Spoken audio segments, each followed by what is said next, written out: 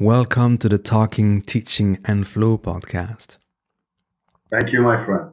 Thank you for having me. It's truly an honor, and I appreciate you giving me your time and being, willing to talk about your career so far and your teaching and your methodology. So that's awesome. I'm really, really grateful. Thank you. Thank you for having me. I mentioned to a few friends of mine that I was going to have you on the show, and I've defined you as a professional martial arts teacher. And a friend of mine said, "Does that exist? Do people actually make a living doing this?" I was like, "Yeah, a few are good enough to do it, consistent enough and persistent enough to do it." And I think he's been doing it since 2009, 2010 or so. So we're going to be talking about his teaching methodology, but can we possibly start with the fact that you are a professional, as in this is what you do on a full-time basis? Yeah, absolutely. Yeah. So you coach every day, pretty much. Well, you said something very interesting, because in normal time, I would. Yeah. These are not normal time. No, they're not. Yeah. But in normal time, yes, this is what I do. But what do you mean by coach every day? Because obviously, my life as a martial art teacher is a broad church. I don't just teach in my school. I teach international seminars. Mm-hmm. I have people coming over from all over the world. I can say that. Mm-hmm. To see me and learn from me privately at my beautiful studio here in Sardinia. I teach also my students at my school, because obviously I run regular classes, which are completely separated from Nudda. And I can go and explain that a little bit more in detail if you like me to. But yeah, so I do this every day on a regular basis. I don't have a second job. This is all I do. And now, in these strange times of COVID, I'm also developing the Instructor Development Program, which I would teach only on a physical level. I have now decided, because I think this world is going to change for good. Not saying that we're never going to travel together freely, but I think there's going to be something happening here. Because of these things like Zoom, for example, and the ability to share knowledge online, have made people realize I can actually do a lot without having to travel all the time. Mm-hmm. And therefore, I thought, you know what? I love traveling, but it's so much nicer if I don't travel as much, but I can still deliver my teaching to the best of my standards online. And then I thought, let's do this. And so I'm developing this instructor development program in a way that I do the modules online, but the examination, only the examination, has to be done physically, which I think is a good compromise. I agree. It's very similar to what I do as well. I've got a teacher training course online, and then we have a week together at the end of it, which hopefully will be happening in July, where we test everything out, and then we can have face-to-face conversations about the work itself. You mentioned Nudda, and Nudda is the name of your system. Now, I've described Nudda before as a martial arts cross-training system with a distinctive Southeast Asian feel. What is your definition of Nudda now? Nudda is a martial arts that in basically the USP in martial arts is hard to have, because it's thousands and thousands of years of lifespan, and many people throughout history try to find the best fighting method. Okay, so the task is not that. The task was to find an angle, because my specialty has always been the Filipino martial arts, the Southeast Asian martial arts in general, and the intersection between those more traditional ways of training and bringing them in the 21st century. This is really what was my dream, to find a way to make those art functional. So Nudda is boxing supercharged with limb distractions and unorthodox attacks. Okay, but the key angle of Nudda is that functionality has to be more important than the drills and the exercises behind and the syllabus. Unfortunately, the syllabus is taking over the functionality as is not a priority anymore. You see that the functionality must stay the priority, not what is that is going to build you up to become as functional as you need to be an effective fighter. So the syllabus is very important, but it has to be truly tuned to make you a functional fighter, and not just to create another material pyramid scheme. You know what I'm talking about, because there's plenty of people probably in your field as well teaching a lot of, fluff, and the fluff is taught because creating more and more fluff create more and more material to teach, and people get hooked, and they think, oh, if I could only learn that as well, then I'll get it. So I don't do that. I give you an extremely detailed syllabus, an extremely scientifically developed program that will make you ultimately an effective fighter in all ranges of combat, but you have to follow that process to a T.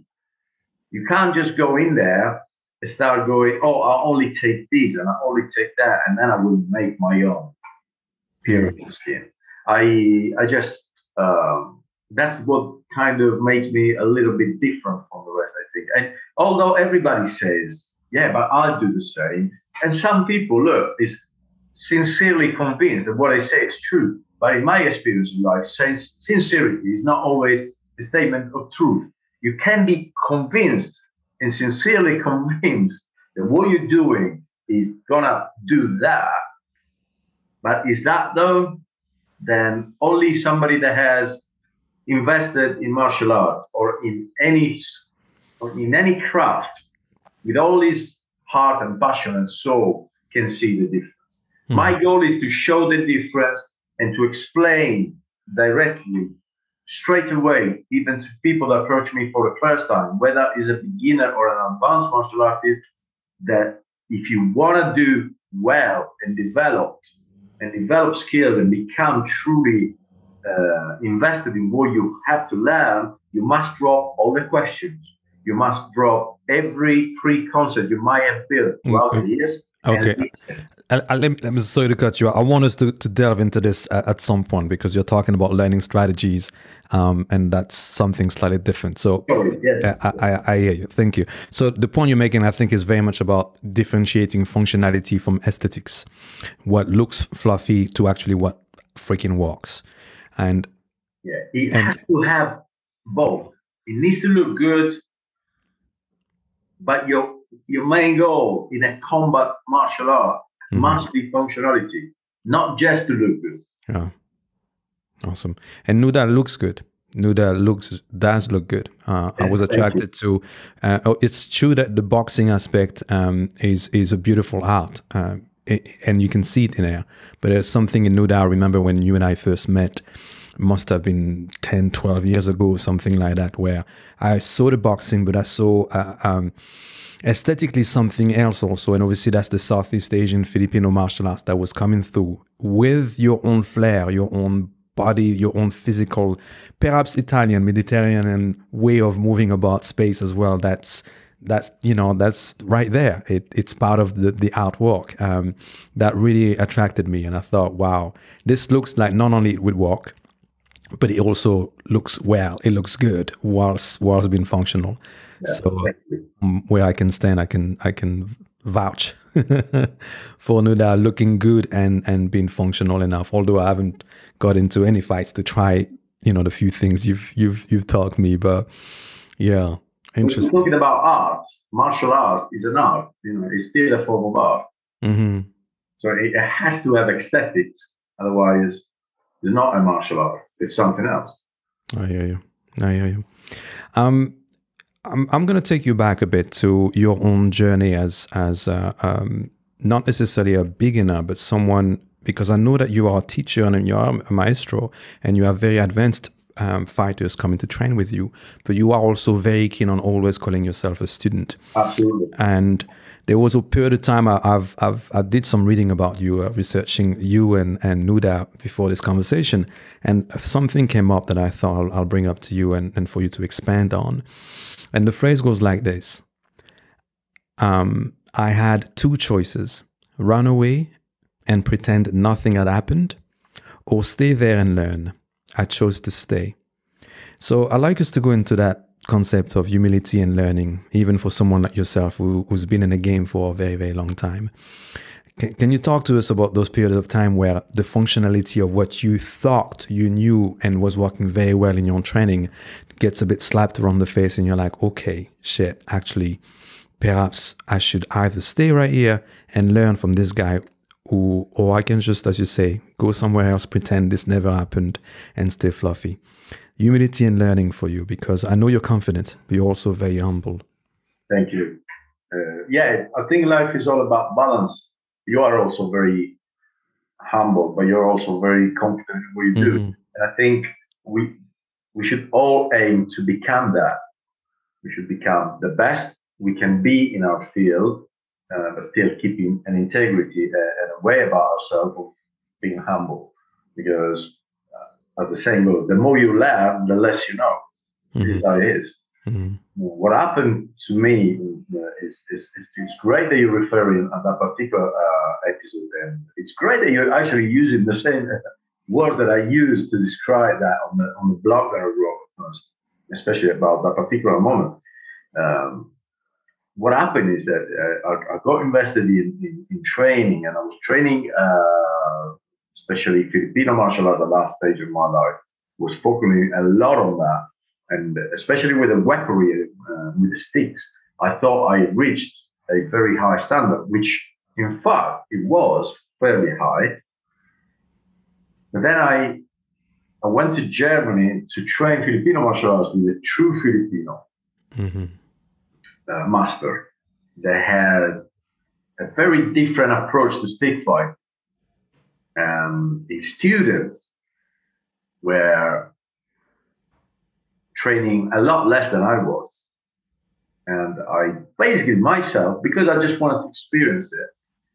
And the only way to experience truly effectiveness or how effective a martial art can be is to actually train and spar. It doesn't have to be a full-on war, but you have to have a go. So there's a guy called Martin, and I've asked him, can we do a little spar together? And he was like, yeah, but we don't have padded sticks at the moment. I was like, no, let's go with normal sticks. And I went, okay. And so he said, yeah, okay, we can do that, but these are real sticks. I was like, yeah, don't worry. So we started trading. I still have the video somewhere. I would definitely put it up once I find it. I have to just, because I've got mini cassettes and I have to convert it into digital. But I still have the video. It's hilarious because in Filipino martial arts, especially the more traditional or popular version of it, a lot of people is there and they do all these suspension stacks with the sticks and they move their hands very fast. And you just go, wow, if that guy gets me, I'm fucking dead. But they don't move. They're stuck with their feet. They don't have any footwork going on. And so I was there ready to kill the guy. As soon as he walks in, I'm going to do all this, I'm going to do that, I'm going to streak this is stick, and I'm going to disarm it, I'm going to do this, and I'm going to do that. It just wouldn't be there. So once he found out that that's all I wanted to do, I was a one-trick pony. All I could do was that. And he was moving around me, teasing me, taking the piece of me. He was buttering me everywhere. He buttered my head, my shoulders, my arm, my legs. And at one point, I just went crazy, and I went like, "Oh fuck it, I'm gonna hit him now." And he just went like this, and he threw his sticks right at my eye. I still had the scar, and I cut myself. And he was like, "Stop! You gotta stop." I was like, "Oh, we ain't fucking stopping. We already started." He said, "Look, you gotta stop. It's bleeding." And I was like, "Yeah, but just a little scratch." I said, "Antonio, if I start going too long, I fucking break your head and I split it in half like a melon. You just don't have anything to give me. You are not much for me. I'm sorry, my friend, but you're here to learn." And that was a waking up moment. And I welcome moments like this in my journey because this is where I get started again. And I will improve what I have already. But the only way to improve what you have already is to be ready to, you have to drop the stuff you don't need. It's like if you move in a bigger house, there's no point bringing the whole house. You gotta drop stuff. You gotta leave stuff. Although there is still space in the new house where you can fit everything, some things just won't fit the house. It's the wrong furniture. It's the wrong feel. You gotta move on and you gotta drop bags that you might get attached to, but attachment is weakness. It's a weakness. Yeah, I hear you. This is what happened. Yeah, humbling experience, right? I had many, but that was the most humbling I had. I see. Because this guy was a student. He's been training a couple of years. And I was already invested in 7-8 years in the Filipino martial arts and this and that. And these guys were just like so way above me. And that was humbling. But then that proved that what I was learning was valuable. Yeah. What's your journey like? I know you started with karate, and then obviously you got involved in Jeet Kune Do. I started. Sorry, say that again. You started with karate. Karate. Yes. Yeah. And then you moved on into Jeet Kune Do and moved to London to study with quite a few interesting people. Bruce Lee has been a massive influence on, I want to believe, anyone around our age, because I think we're around the same age, in our 40s, if I'm not mistaken. How has Jeet Kune Do influenced, and Bruce Lee, I would say, in terms of developing his own philosophy, his own teaching and practice methodology? How has that influenced you? Oh, it was all the influence I ever needed. Bruce Lee, it's a very interesting character, very overhyped, yes, misunderstood character. Overhyped because, in truth, we don't know how good it really was. Yes, there is a sparring session with his student, Danilo Santos, somewhere, which I think shows some really solid stuff of him. But it wasn't he was fully protected. Yeah, he had a protective head gear that covered the top of his face as well. I mean, it was completely covered. He had shin pad and forearm pad, and he had all sort of protection all over his body. So I never saw Bruce Lee other than in his movies, but those are choreographed with choreography. So I never saw Bruce Lee dealing with the uncomfortable and the pain. Because how do you deal with pain? There is only one way to deal with pain. Yeah. There is only one way to deal with pain, and you learn that through training. And the trick to pain is that you still feel it. It's not that you don't feel it. To deal with pain, you have to pretend it's not there. So there is a great movie, Lawrence of Arabia, where this guy telling, "No, you don't feel pain." How do you know? I said, "Like, no, it's not that I don't feel it," because he saw this guy, Lawrence of Arabia, lighting up match, and the match would go straight into his finger and he wouldn't blink. And the guy goes, "How do you do that? That's impossible. How do you do that? It must be a secret technique. Is it the breathing? Is it?" It's like that. I still feel the pain. I just pretend it's not there. I don't let it get me. Mm-hmm. Mm-hmm. So I don't know how Bruce Lee would have dealt with that. And that's the question we all have about him. However, he was a guy that brought together the East and Western culture for the very first time, possibly in history, through martial art. And I think he was genuinely more into martial arts than acting at one point. Mm-hmm. And that's when he developed this philosophy of Jeet Kune Do. And the beauty about Jeet Kune Do as a philosophy is that he himself knew that he was only scratching the surface. But the goal for him was to find his own expression in the art.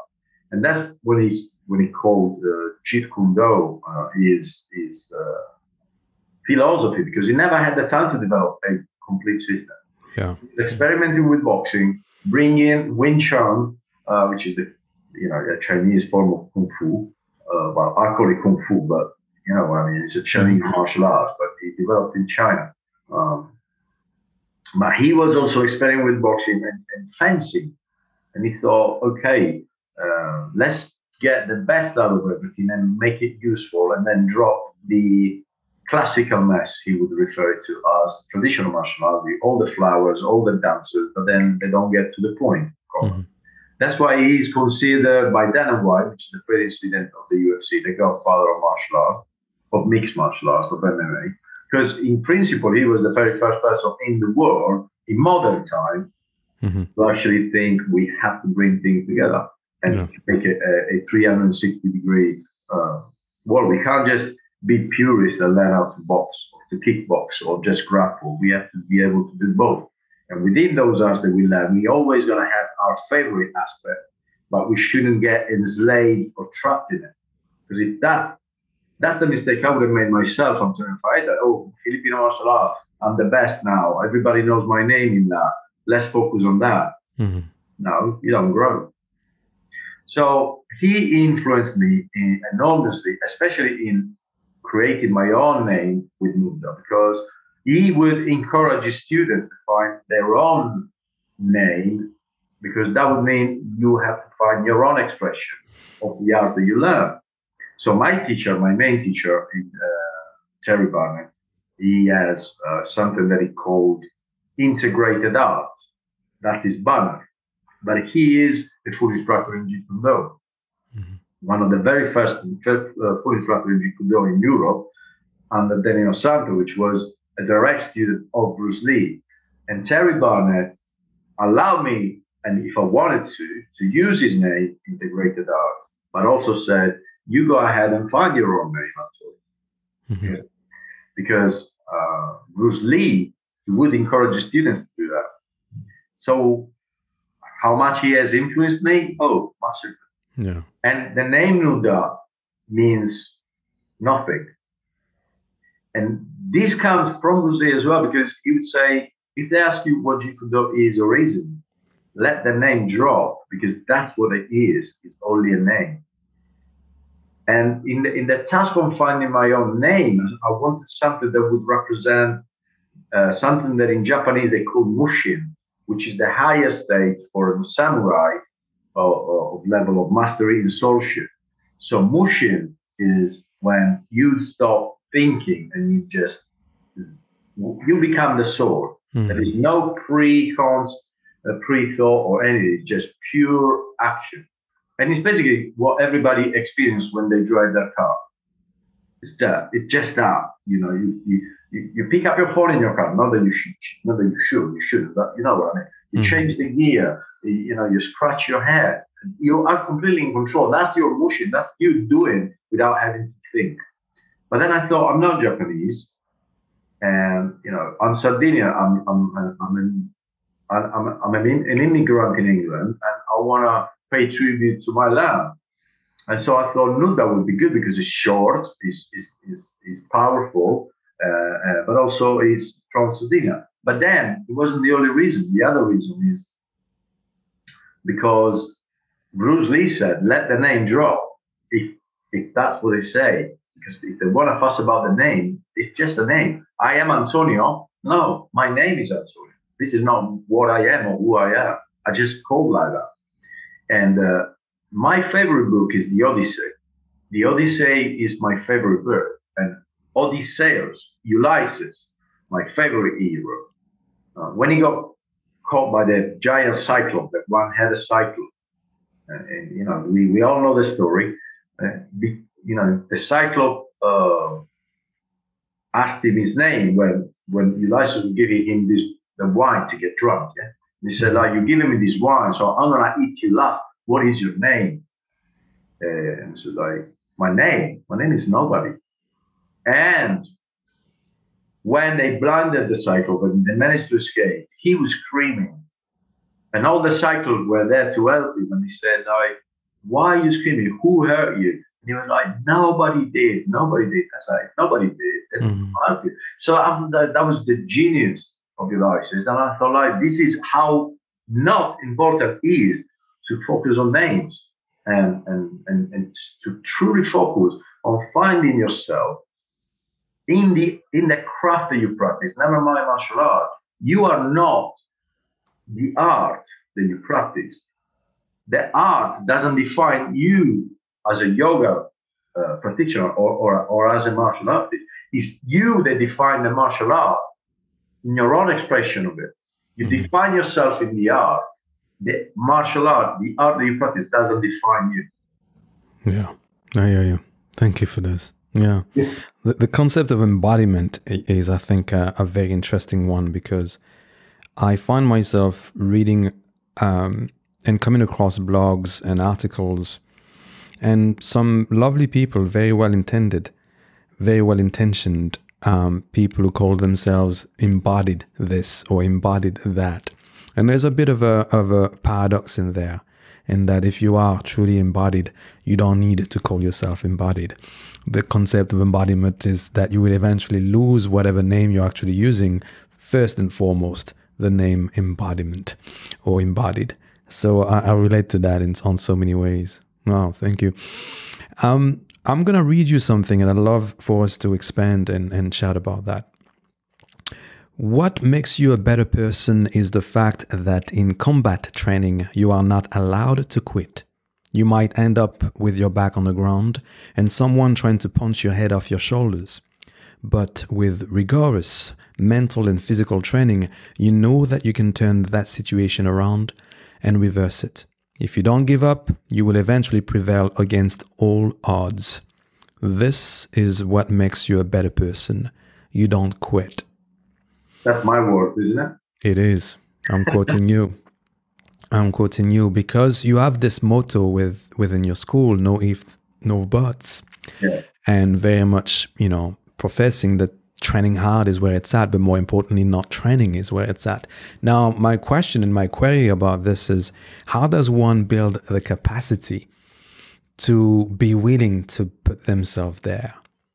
It doesn't necessarily come with and to everyone freely, does it? Sometimes it's pushed upon us.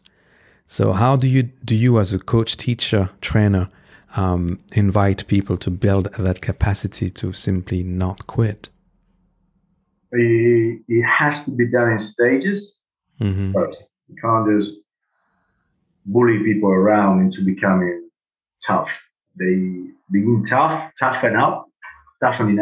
It's a process. It's a bit like walking. I guess if you do yoga on a wooden floor and you've never done it before, you get, splinters in your feet. Mm-hmm. You got to do it over and over again, and then the skin gets tough. So you need to create an environment where people are not feeling afraid. That's the key. Mm-hmm. Not to create the environment that is tough, so I tough you up. You could do that if you become a professional soldier, maybe, but we're not soldiers. You have to create an environment where you develop an environment where people feel welcome and not scared. But it's not an environment that keep on working on retention just because they want their money. Because that person will be welcome and he won't be scared until the day they will become scared. Because they will be that day. Mm-hmm. Because as you develop and you get tougher and stronger, things are going to get harder. And then you have to look around and go, like, how the fuck are all these people still here? Mm-hmm. And I am today feeling, uncomfortable. I feel pain. I'm out of breath. My rib might snap if I don't stop, but then it doesn't, does it? This is what you have to do. You have to take people through the journey at the right pace. You need to be patient, but you need to be firm. Mm-hmm. Patient. There's no if, no buts here, which means you can't give up. If you're here to give up, you give up when you leave as well.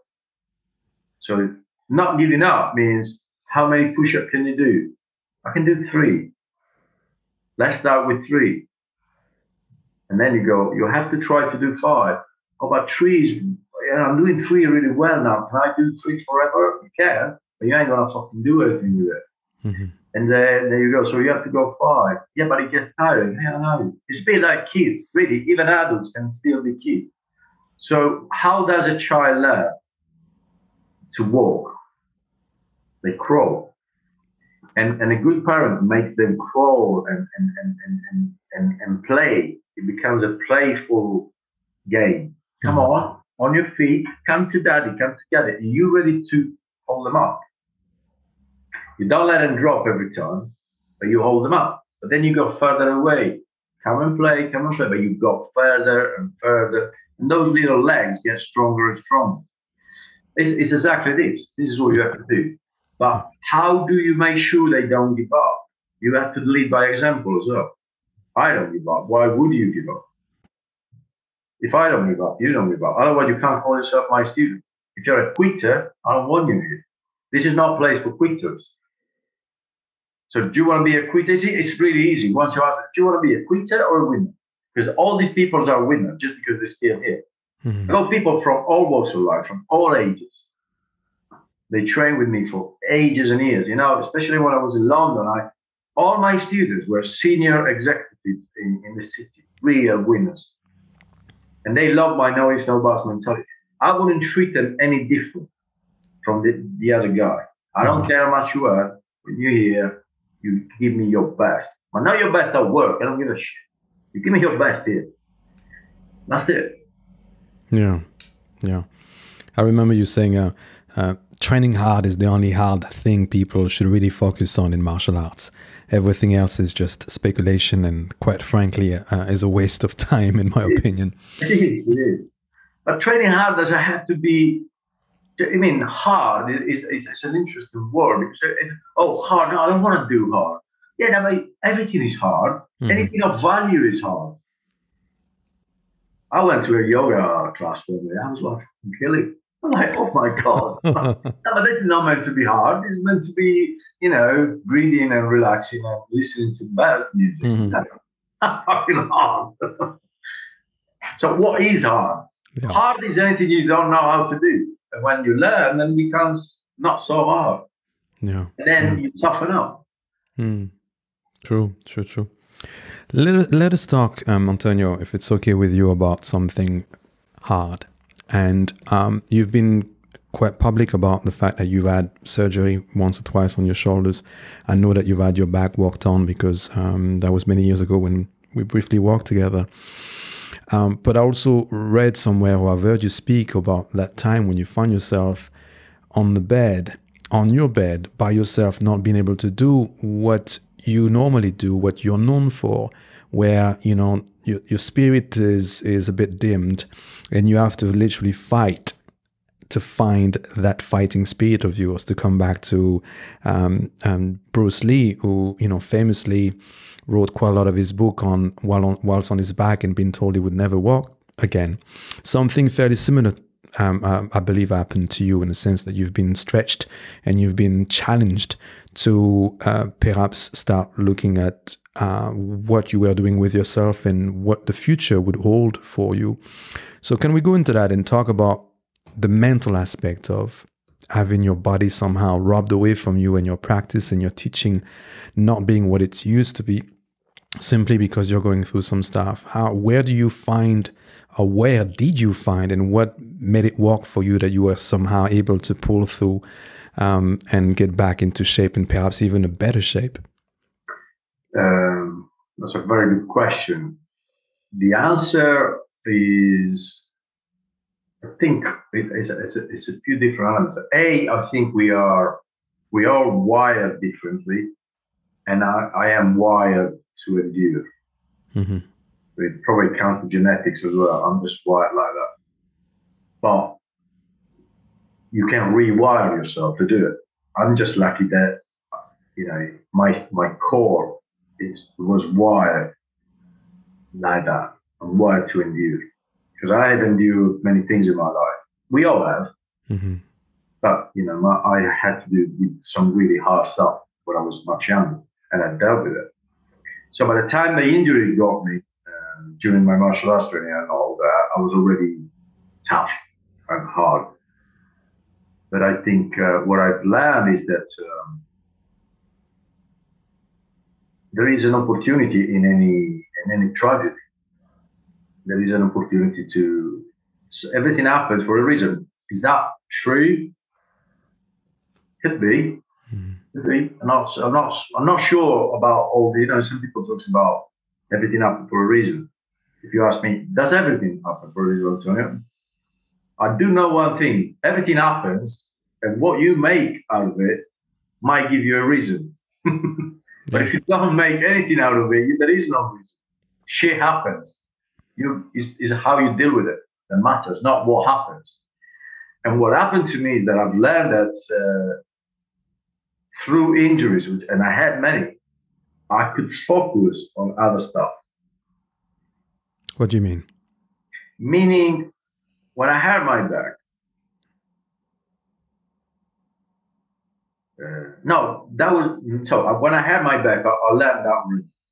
Before my back, I had my uncle. I was in a fight in a club in London against two guys, and I was doing well, but then at one point I couldn't stand anymore. I was just like boom, collapsing on the floor all the time. Just my leg wouldn't hold up. And then when we got separated, and all the security moved people away, I looked at my uncle, and it was like this big. I had like an elephant. Mm-hmm. So everything was shattered and broken, and I got taken into the hospital in London, and they had to reconstruct my bones with the titanium screws and all shit. I see. It was tough. I was like, oh my god! So I decided to come back to Sardinia for a few months. Because I thought, I can't work, I can't train. There's no point in me staying in London. So I just go back for a while, and I called one of my martial arts teachers, and I said, look, I have to go back because of this and that. And he was like, okay. That's a shame, because we're getting close to the brown belt grading, and then there will be a black belt grading. And I'm like, yeah, no, just, I didn't realize I was any close to the black belt grading. And he was like, Antonio, you are probably the hardest working student I never had. And right now, I wanted to ask you if you wanted to consider doing the black belt grading. And I was like, fucking hell. That's because here's the thing, Russian, for the first 3 years in London, all I did was working part-time and hard. It's hard in London working part-time because it's an expensive place. Yeah. But all I did was working part-time so that I could train. And when I say something here, I'm not just trying to be funny or anything, but for 2 years, the first 2 years in London, I hardly ever had sex. Mm-hmm. I didn't go out. Mm-hmm. I didn't care. It was an obsession. I just wanted to train and be the best. So this has happened, and I called one of my teachers and said, like, look, I think, why don't you go back and use this time like Bruce Lee did? Well, it's good. Maybe he's going to help you to structure things. And I was like, wow, what a clever way to look at things, yeah? Mm-hmm. And so this is what we have to do. We have to find reasons for things when they happen, but it's not guaranteed that you will find a reason until you want to find a reason. You see what I mean? So something happens, something bad, you can cry about it. You can You can play the victim game. You can do all sorts. Or you go, okay, how do I use this time wisely? And that's the game that I played. Over the last, about the last injury, because I got for that because the ankle and the knee, and then the back was really bad, and then the shoulder, the left shoulder, and now the right shoulder. I'll be honest with you, I thought about quitting because I was like, fucking hell, I had enough. I can't fucking just break it because it's excruciating. And it's also heartbreaking because what is that I love the most other than life is training. And if I don't train, I am sad. And I couldn't move my arm anymore. I was like, oh my God, I have to do surgery again. I was like, that's it. Maybe I'm just, maybe this is a wake up call. I was getting really down and negative about it. And then I thought, let's do surgery and see how it goes. And then when I had the surgery, it was fucking hard because the doctor told me, your shoulder is a mess. Now I'm going to fix this. But I want you to promise me that you will never get injured like that again because you're pushing 50. Although I may not look it, I am pushing 50. You look great as well because we keep in shape and fit, but we're getting older. This is the fact. And the recovery time is a lot longer as well. And I was like, okay, I promise I won't do anything silly ever again. So I got through surgery and it was hard. Jesus, the pain, because it really was 2 snapped severe tendons, the bicep tendon and the supraspinatus was completely gone. It was tough. I couldn't do anything. And after surgery, it was so painful. It took me almost 2 months to regain full movement. And then I went to see the doctor and he said, like, show me what you can do. And I was like, this and like that. He looked at me and he said, like, what the fuck are you doing? How can you move shoulders like that already? I was like, what do you mean? Are you not happy? It's like, Antonio, this is incredible. You shouldn't be doing this already. This is something I would expect you to do after 8 months to a year. This is great. But don't play the fool. Promise me you will be careful. And this is what I'm doing. So now I'm building my strengths and I'm focusing on bodybuilding, which is something I've never done before. And I should have, because when you do bodybuilding, your body is stronger. Your joints are protected by the muscles. Yeah. And so this is now what I'm doing. And I'm focusing on this. And it's great. I feel stronger than ever. This shoulder, never been this strong. And by the time I make a full recovery, this is going to be great. And what have I done during this time? I'm doing my gym completely from scratch. I go builder's electrician, making it. It's going to be a world-class facility. I cannot wait for it to be done. And I'm developing the dojo, but I'm also developing a filming studio where I'll do all the material, teaching online. I'll get you over as well. We'll do something together, I promise you. And I'm so happy. So what have I done? Again, utilize this as a chance. What is this chance? The chance you got to figure out yourself.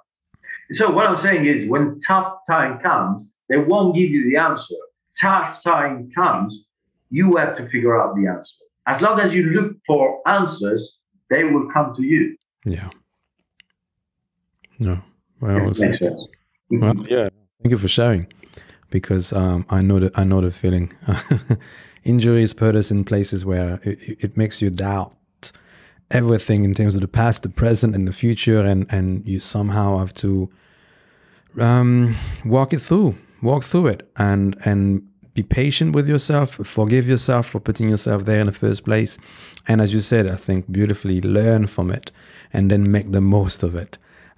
Because right now you've been gifted the time to actually focus on other things that if you had been training 30 hours a week, your mind wouldn't be there.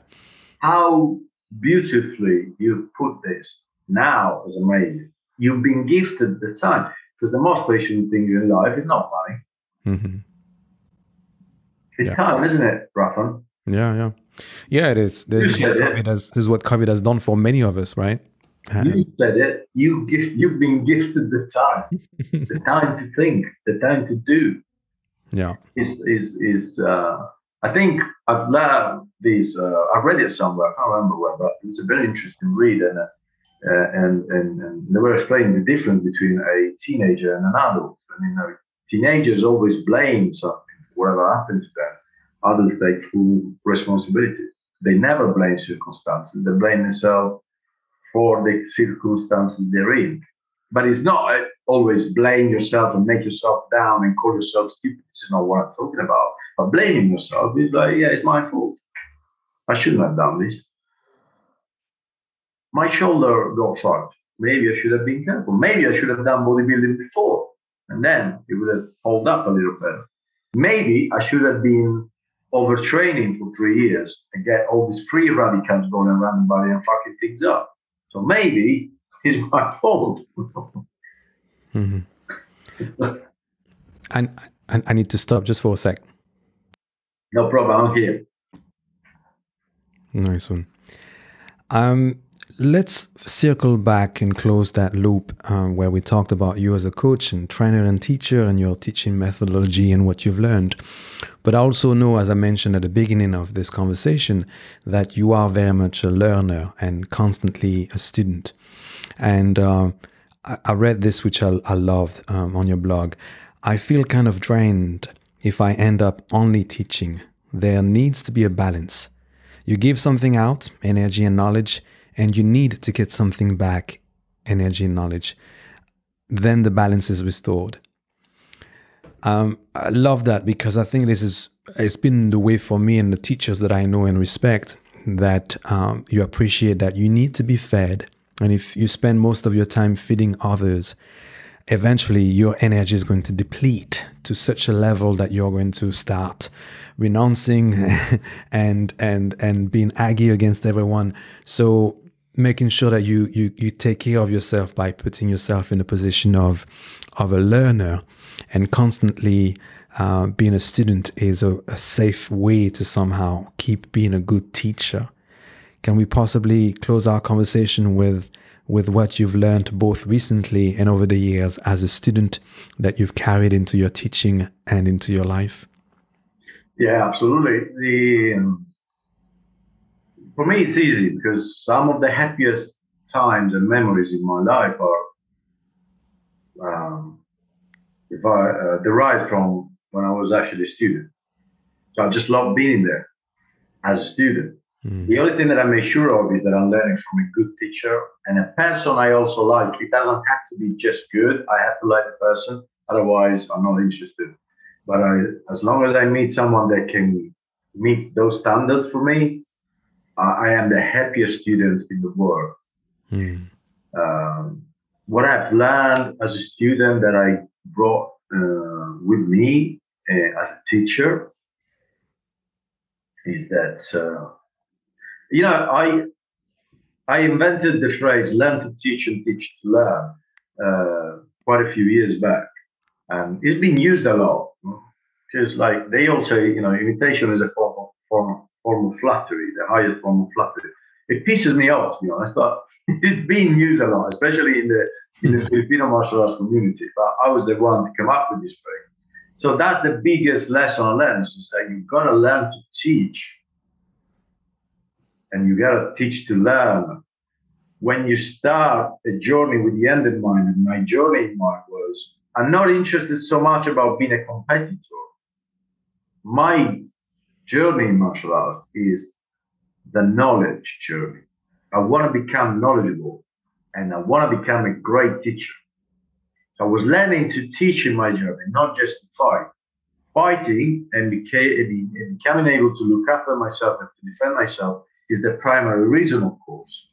But the most important reason was for me to go through the path of becoming a great teacher, because you owe that to your students.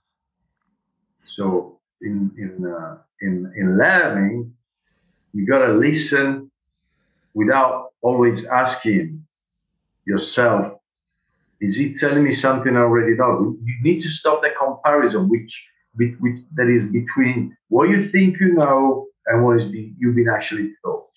Mm-hmm. You need to stop that. The paradigm needs to switch. You've got to become empty. You got a sponge. When you get a sponge and it's dry, you dump it in the water and you absorb the water. The same sponge, if it's still full of water and you dump it in the water, no more water can go in. You need to squeeze anything that you think you know and empty the sponge that is your brain in order to absorb again. Mm-hmm. So that's the first thing. You got to stop trying to figure out how much you know or what the person is about to teach you. Because here's the thing, right, and you know this because you're an expert in your craft and you've been investing lifetime into your field. You know, you're an interesting character because you are, and be like me, you're interested in the truth of teaching and learning. Is a car for you to become an excellent teacher. Teaching is what you love the most. True. Yeah, is the knowledge, and how do I pass on that knowledge that really makes you stand out. Now, the trick is you gotta destroy your ego. Mm-hmm. That's the goal. Kill the fucking bastard. Kill the ego and you'll be free to learn and then to teach. Yeah. Yeah, this is it. Oh, yeah. Yeah. Thank you for that.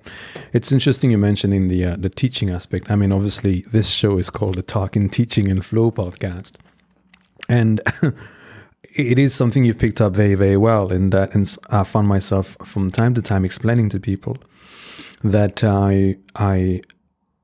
well, I'll put it this way. I remember having a conversation with someone called Ido Portal. And during a workshop he was teaching, he said to us, the truth is when you meet a good teacher, it doesn't matter what they teach. If you recognize a great teacher, you will learn them. You think you came here to learn boxing, but he's a violin teacher, he's going to teach you violin. Teaching has got its own science and art behind it. And I've always been a fan of that. It's very, very true. And as you were just sharing this with us, I was reflecting on what got me onto the path of teaching what I teach now. And especially comparing it to a few friends of mine, my brothers, people close by, how life, basically, what life throws at you, as you say, shit happens. And depending on the shit that happens to you, you are going to mold into something. And if you're born to teach, then you are going to teach whatever is in relation to this. I am thinking about a good friend of mine growing up with, and one day he got jumped by a couple of guys. So, it wasn't well, basically, physically, but he became a fighter, and then became an instructor, a mixed martial arts instructor. That shit happens to him, and he made something out of it, and eventually taught others how to defend themselves if a situation like this happened. For me, my back went. I was a musician for 15 years, and all of a sudden I could not play anymore. And it was a case of, okay, what is going to give me the mobility that I needed in order to get back into my art form again, in order to be a man again? So yoga was the path, and I eventually started teaching that. And it's interesting from time to time, and that's going to be my last question for you, that even if I want to say I was born to be a yoga teacher, the truth is I've worked out for myself that it is not true. I've worked out that I was born to be a teacher. What I was going to be teaching was done to literally sheer luck, because depending on what had happened to me, that was going to be the thing that I was going to get me obsessed enough to become good enough to become then a teacher. So in my case, it was yoga in relation to back pain, but it could have very much be or physical an altercation in the streets or somewhere else that turned me into a mixed martial arts or boxing coach or a fencing guy, or you name it. Now, something tells me that you were born to be a teacher, because there's something in you that I've recognized. It takes one to know one, that you like the sharing of knowledge. Yeah. You and I had conversations outside of the dojo, and you like the sharing of knowledge, the companionship of people sharing knowledge with each other and learning from you also. What do you think you were born to do or born to teach? Mm. I have Because with the culture, because Nudda and obviously the martial art that it is the form.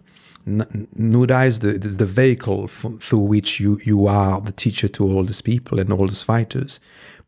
But if it wasn't Nudda, I'm pretty freaking sure that, excuse my well, language, you'd be a teacher too. I think I'll give you a practical example, which will answer your question. A very good friend of mine, um, actually, no, rephrase that. It wasn't a very good friend of mine. Somebody I knew since I was a kid, and he was my worst enemy. Mm-hmm. And we used to fight a lot. And we became friends by being enemies, when kids. Yeah, friend enemy. Mm-hmm. Enemy. And, he was always stronger than me physically. He would beat me up all the time, but I would fight every time. Until one day when we were teenagers, I stood up to him and I beat him. Like in a way that you can beat someone when you're a teenager. Now, when you're a teenager, you can beat someone like an adult. Mm-hmm. And he took it. And from then, we became friends because finally I got him to respect me and to fear me as well. Yeah. Because respect comes from fear as well. A little bit of fear needs to be there, otherwise you won't get the full respect. A few years back, recently, he approached me and said, like, Antonio, I need to talk to you. He split up with his ex-partner, whom he has a child with. And she started seeing another guy, and the guy was getting kind of abusive towards him, saying, I'm going to beat you up. I don't want you to talk to her ever again. And he's like, I need to talk to her because we've got a kid in common. We can't not talk. The guy was like, if I see you again, I'll beat you up. But it was him and another guy as well, threatening my friend. And he was lost. He was completely lost. And he came to me and he said, what can I do? And it's like, and when I saw him face to face physically, it wasn't the same person. He was lost. Like, was bordering obese. His look was completely different. He wasn't the same guy. I mean, this guy was hard. He had a look about him. He was like one of the most. I mean, since he was little, he had this look. He was like a predator, and he became a sheep.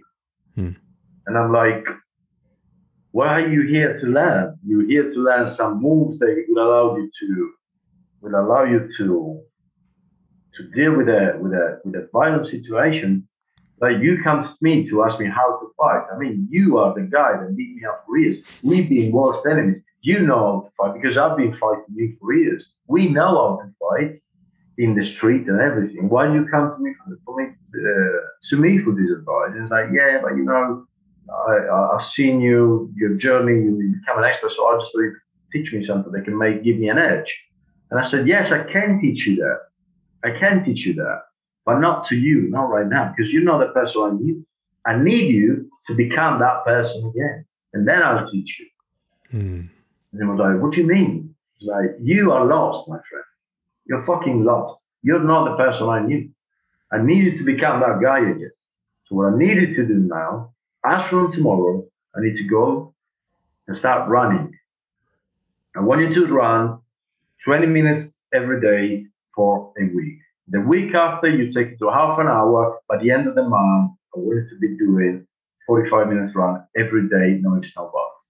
Take the Sunday off, I start running. I see you in a month. Do you know what he did? He fucking got running. He got running, brother. Then I was like, oh, my friend is back. Look at you. He was like, I feel great. I feel different. I haven't felt like this for ages. And I haven't felt like this for years. I was like, good. Now I'll teach you something. And I started to build him up physically. I said, avoid those cunts. Avoid those bastards for as long as you can. Even avoid seeing your kid if that helps. Then you will see them. And so we got into the physical. Got in stronger, got in faster. Then I took in some moves. And then I taught him a cross guard. And then a bit of punching. And I was like, Marco, you hit one of those guys with these punches that I taught you how to throw. Those guys are going to drop like flies. So I would advise you not to fight them, because now you're back. Yeah. Now you, my favorite enemy, you're back. So to answer your question, Rafa, I think I'm here. I've got the power to turn people's lives for the better. But not as a motivational speaker, you know what I mean? Because I truly have lived adversity in my life. Yeah. And I got this gift. Because I have lived through adversity in my life, and I overcome those adversity, people get that from me. And they turn their life around. This is my true gift. Nice one. Yeah. Much, much, much appreciated. Resilience, fighting spirit. Yeah. Capacity to push through. We need to look at strength, not weakness. No ways of excusing our weaknesses. No, you've got a weakness is a weakness. Strength is strength. Strong, recognize strong. You got to look for strength. How do you find strength? We can spend another hour on the podcast. We're never going to get the full answer. It's full of books. It's full of podcasts over there, and it's all free content. And people can really, truly do their own search and their own self-discovery. But at the end of the day, I can teach you how to make the press up. I can't fucking do it for you. Are you going to do it? This is the bottom line. Are you going to make it? I'll show you the perfect technique. I'll encourage you. I'll be your personal trainer next to you. But are you going to do it? Or we're going to talk about your problems once again. Yeah. No ifs, no buts, my friend. No ifs, no buts. Antonio, it's been a pleasure. It's been an honor. Thank you so much for your time. It's my pleasure as always. And it's been my honor that you invited me on, my friend. Thank you. Thank you very much. Much appreciated.